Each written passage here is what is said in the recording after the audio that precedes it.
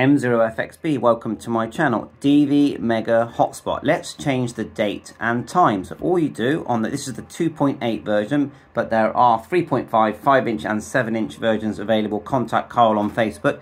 Tap the top here, top left where it says dvmega, then tap the clock, and look, nice and easy, you can change the date and the time. So if you want to adjust the date, just go up and down with the arrows here, up and down, round. Remember, there is a battery inside this hotspot as well, and that will keep the time even when you turn off the hotspot. And once you're done, you've got the time at the bottom there. Just go back and then go back again.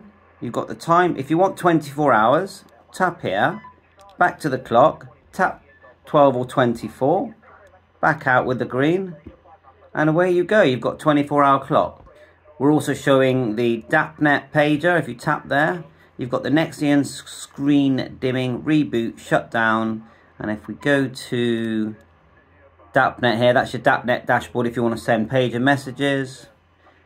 Tap the map, and I'm not sure if the map shows on the 2.5, but on the 3.5, the map shows this. So if you want to change the settings and it's busy and people are talking and you can't get into settings, just go back to your Pi-Star dashboard here, select configuration, and then just slide off the thing that says we were on DMR there, and then apply. You can always put it back on after. And now we can go into our settings menus now, see, like so. And look at all these settings here. You've got radio ID update, which I need to do actually, which update all your CSV contacts.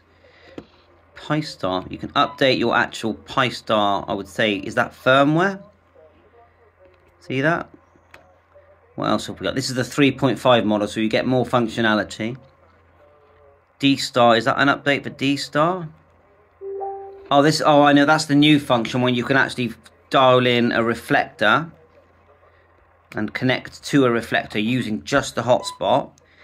I mean, there's so much here. There's the Wi-Fi where you can actually search and add your Wi-Fi, but you do need to be connected via Ethernet to change that. What else are we looking at? Reboot, shutdown, Nexian screen dim. And me and Lionel M6LSJ will be doing the time. You can see there's the time there, which looks like it's 1 hour out. And there is a battery in this, as I said earlier, inside, so it does keep the time. And the batteries, I'll show you the battery model. It's this one here, CR1220. They're only about £2 for a pack. So on here there's a slider to save, so I never saw that.